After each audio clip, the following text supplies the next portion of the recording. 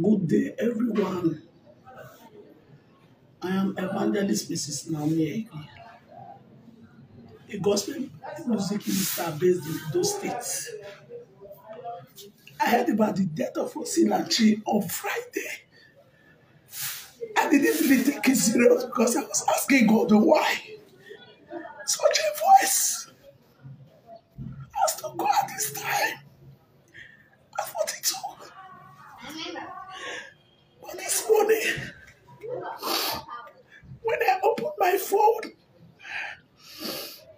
I saw that she died in the house of a bruteless, a heartless, and a wicked husband. A crown that God gave to her, to him, he abused it. And my heart is bleeding. Why will you still let she die in such a way? Why? The Bible did not call us to be foolish. The word of God says we should be as wise as a serpent and as harmless as a dove. She belonged to a Bible-believing church. She did not understand the mind of God concerning her. She allowed this wicked husband to brutalize her to death. When the one needed her most, I know she's home to be with her maker, but my heart is bleeding.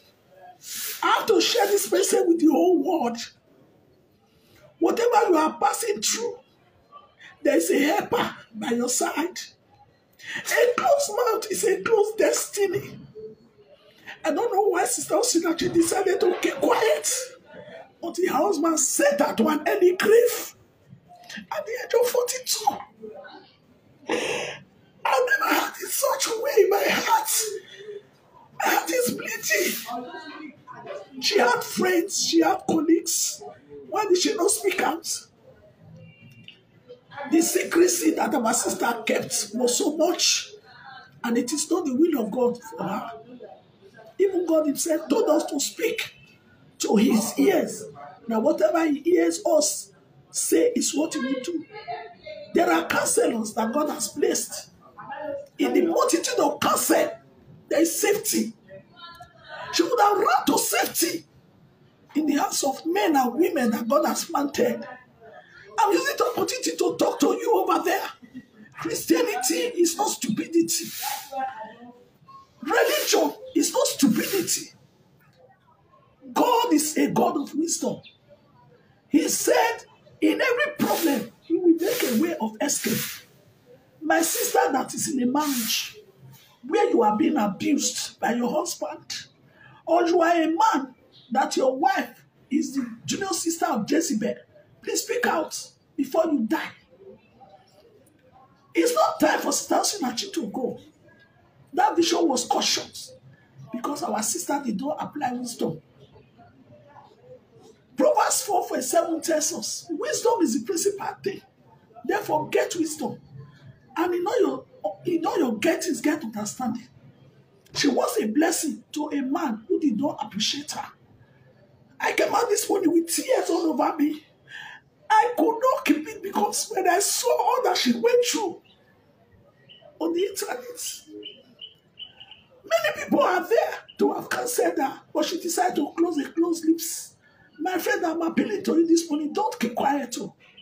Don't die in your silence. And don't cut short your vision. She says, slave soldier of Christ who went to the extreme to allow her to be killed by a wicked man who never appreciates good things. And I know tomorrow that man will go to God and beg for forgiveness, and God will forgive him. But what about a life that has been cut short? A beautiful life. What about the children? What happens to them? Because our sister took it to the extreme. In this era of internet, you could not make a video and tell the whole world what you are passing through. Instead of dying silently, please speak out. Speak out, oh. It's not the way of God for you to die now. Don't say because I'm a Christian, your husband is abusing you. You are passing through issues that you cannot handle. I have a message for you. There are counselors around. Bible gave us room to go for counsel. In the multitude of counsel, there's safety. Somebody is there to counsel you. It pains me so deep in my heart That Osinachi decided to go this way. It's such a painful thing. I cannot conceal it. I don't do videos. But this morning I'm led to tell the whole world, you might be the next victim. It's not a matter of joke. It's not an issue of joke. You don't have to laugh over it. Check your life. You are a child of God. You are a minister. And things are not right. Go to a fellow minister. Say counsel. There are godly men and women who can give you godly counsel. There are pastors that God has ordained that can counsel you with the word of God. If sister are taking counsel from great servants of God that are available in the house, today she will not be dead. Will not be mourning her. It's a pity. I know heaven has gained, but she has not finished her work. I don't know her facially. I don't know her person, but her sons minister to me. This is a word of message from Naomi again, telling you that today, don't die in silence. Whatever is your problem, speak out. The word is there. People are there to help you. Instead of going down early, cancer will stop it. And you will live to actualize purpose. I pray that God will bless you. And may God accept that soul. And that man will not go punished. God will surely punish that man. God will pay back according to his coin. He will not go punished for sending that innocent guy to an early grave. The God of justice will visit you and pay you back in your own coin.